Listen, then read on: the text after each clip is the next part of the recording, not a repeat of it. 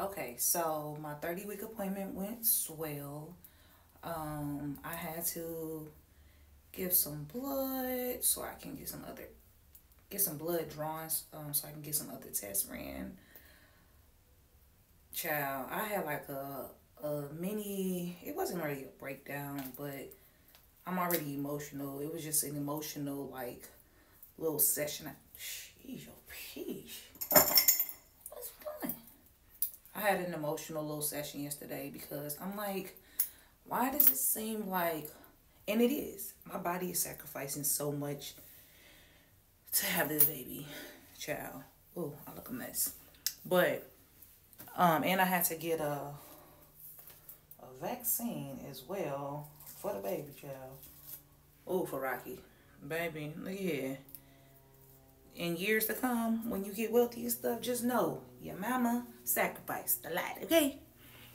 But did y'all know that, you know how like our feet, when you're pregnant, your feet and like all that stuff swell up?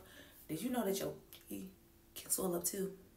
Yes, the kitty cat swells up, and it's like no,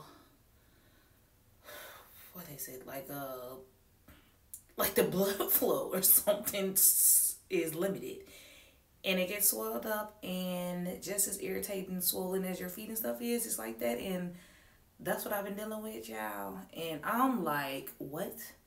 So she was saying, my OB was saying how like the compression socks help with that, as well as elevating my feet and all of that stuff too. So that's another thing that I'm gonna take into account. I'm gonna wait till these tests come back and just pray that everything is cool. I haven't been having like anything horrible, but just irritating stuff. Cause for the most part, I'm a healthy, fine-ass female. For the most part, I really don't be having health issues and nothing like that. Like honestly, for a long time, and I'm happy about that. But this is just taking me through the ring. It's not horrible. As far as on the blah scale, I'll give it a, it's not like up there super high. It's like a 5 out of 10. It's just not what I expected. But of course, everyone's pregnancy and stuff is different. But that's my update. So I'm about to get back to work. Finish up my work day. Get my weekend started. I ain't got too much going on.